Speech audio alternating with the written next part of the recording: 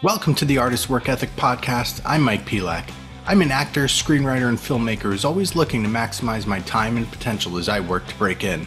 In this podcast, I talk to artists of all kinds who have seen success in their fields about their process, habits, and work ethic. Today on the show is Tucker Rule. Tucker is the drummer for the bands Thursday and LS Dunes. In the past, he's also spent time drumming for Yellowcard, My Chemical Romance, Murphy's Law, and The Wanted. A couple quick things before we jump into the episode. I've talked in the past about myself working on breaking into screenwriting. Please check out blackoilfilms.com/screenwriting. There you can check out some of the screenplays I've written. I have the first 10 pages of each one uploaded, but feel free to email me at theartistsworkethicpodcast@gmail.com, and I'd be happy to send you a full script if you're interested in reading. Last thing before we get into the episode, I would love anyone listening to subscribe, rate, and review the Artist's Work Ethic Podcast wherever you listen to podcasts. It really helps us put the show out there for more people to listen to. All right, Tucker, thank you for coming on with me today. Thanks for having me, man. So going back to the early days of your music career, thinking, some of the early days when Thursday was starting to grind it out, what did the work ethic look like, either you personally or, the band as a whole? Man, we kind of became obsessed with it. You know what I mean? It was a very high priority to get stuff done and to write songs and to have fun. When we first started out, we literally started to play in our singer Jeff's basement because he had an infamous spot in New Brunswick called 331 Somerset Street where he'd have shows, indie bands and hardcore bands, punk bands come by. We literally started the band to play with some of these bands. People kind of took to it at first, and so we wanted to write more songs and we wanted to play with more bands. So we were really heads down, having fun, being kids, writing music, and living it. You know what I mean?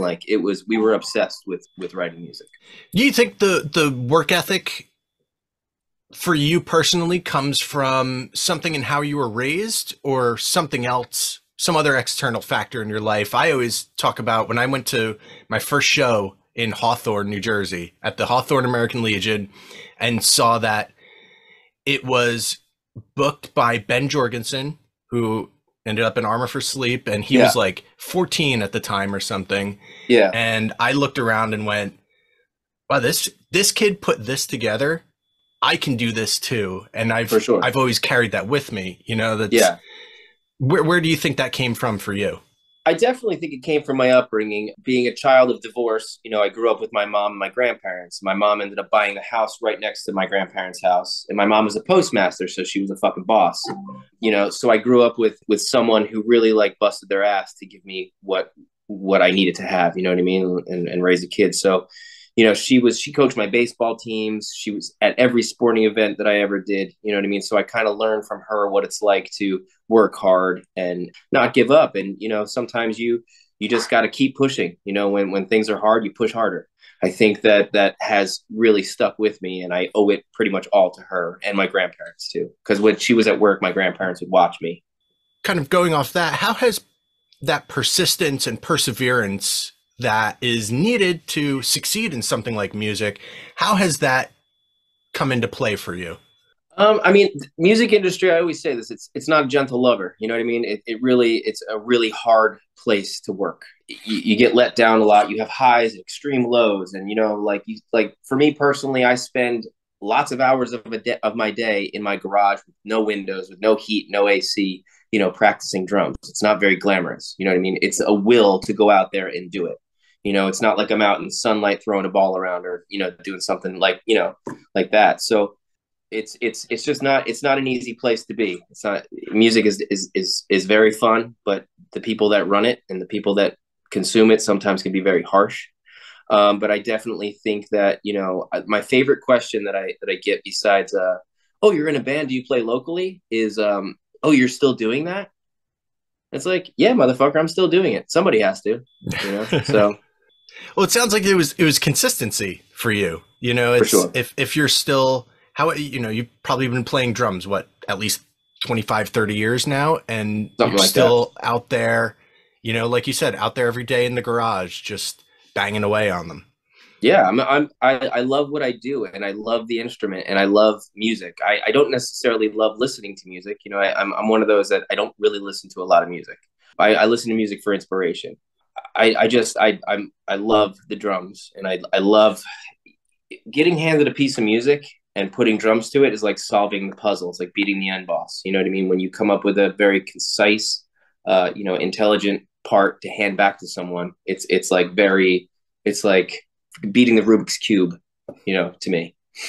Hey everyone, just wanted to cut in here real quick to tell you about a great podcast that I recently found called Good People, Cool Things.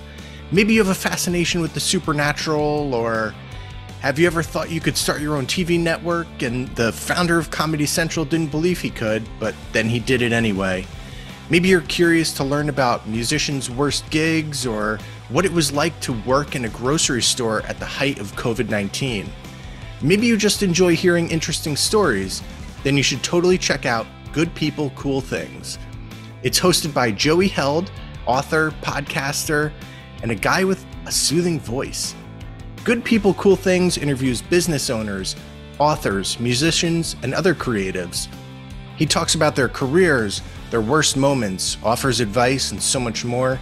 And every episode ends with a corny joke. Because we could all make a few more people grown in life. Listen and follow at goodpeoplecoolthings.com or wherever you're listening to this podcast. And also make sure you check out Joey's band, Burning Years. If you're a strung out fan, face-to-face fan, I think you'll enjoy them. So take a listen to Burning Years and the podcast Good People, Cool Things. How do you stay balanced in your life? I know we have kids around the same age, and there has to be some separation between your work and the rest of your life, because you could be on tour for months on end. And how do you kind of weave those things together to bring a balance to everything you're doing? Well, fortunately, when I'm home, especially when my daughter's 3 now, when she was an infant, my mom or my mother-in-law would come over and walk her, and I would run out to the garage and I would go play and practice while I had time to do it. Because my wife's got a normal job. She's got a great job, and she makes tons more money than me. So I would just jump on that no matter what time it was. If the one of the moms was coming over, I was going out in the garage, so I'd had an hour or 2 hours. Now, luckily my daughter is in daycare, school, so I have the day to kind of get in there and do my thing. But touring is tough. Touring, it's like I'm gone. You know what I mean? And that sucks. But the other side of that is when I'm home, I'm like home. Yep. I don't do anything else. I'm here for her. I'm here for my wife, and I'm taking care of the house and doing whatever needs to be done. So when I'm home, I'm home. When I'm away, it sucks. I'm away. And my daughter, like I said, being 2.5, now 3, I was touring when she was 2.5. She's not very good at FaceTime anymore. Her attention span is it's like, hi dad, bye dad. Like I'd rather film the ceiling and run around and, You've collaborated with a ton of different people over the years, from Thursday to Yellowcard to, the band that you're doing with Frank now, LS Dunes.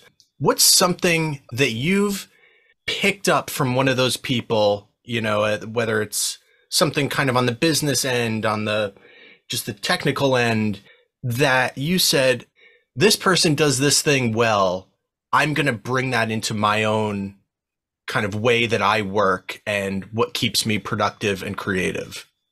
I mean, definitely, when you, like you said, when you work with a bunch of different people, there are definitely little tidbits of stuff that if you're smart and you're in tune, you take with you. As a broad answer to that, like showing up. I learned a long time ago that showing up to the gig or to the job or to the rehearsal or even to the tryout is super important. You show up and you put your best foot forward. Even if you're having a terrible day, it doesn't matter. You show up and you show up for your friends. Something you mentioned, Frank, something I get from Frank is like enthusiasm. Like that dude loves to play and that dude loves to write music. So when you get in a room with him, he loves it so much. And it's, if you don't take it in, you're missing out, so I definitely, I feel like being a sponge and learning from as many positive attributes from people is the best thing. And also, my mom always told me, you surround yourself with people that are better than you. It's the only way to grow. Yep.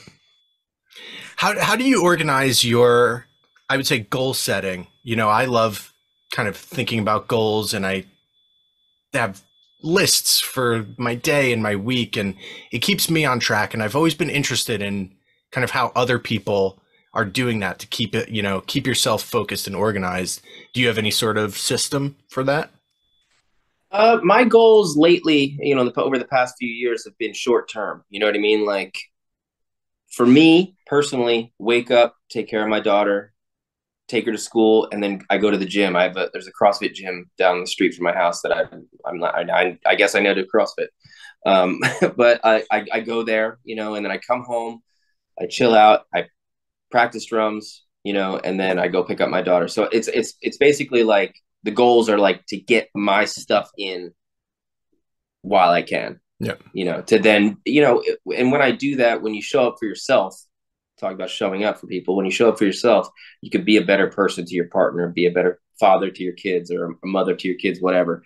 I think that the short-term goal for me has been the thing that works the best, because I know for me, I have lofty goals and I've achieved a bunch of them, but it's very easy to get complacent, and it's very easy to push things off and be like, oh, I'll get to that tomorrow. So I think the short term for me has definitely worked the best. You work better early in the morning or late at night, if you had to choose one of the two? Early in the morning. Early in the morning. I like to get stuff done, and I like to give myself a lot of time. Yep. to do things. And if I'm going out to do a drum track, I give myself 3 hours, knowing I'm going to get it done in an hour. But I give myself that time just in case something goes horribly wrong, because I'm one of those people that if my day gets thrown off a little bit out of my schedule, I'm like, I get real wigged out. Real wigged out. Awesome. Anything you want to plug before we go? Yeah. Thursday's playing a couple shows this year, Adjacent Fest being one of them. Also, my other band, LS Dunes, we're about to go out to the desert and play a couple of shows in LA and in Joshua Tree. And yeah, I'm just looking forward to getting in front of people again and playing some music, because I'm tired of doing it by myself in my garage. Awesome. Tucker, thank you for talking with me today. Mike, thanks for having me, man.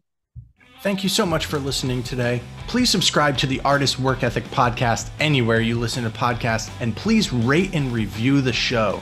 Follow us on Instagram at The Artist's Work Ethic, and check out theartistsworkethic.com.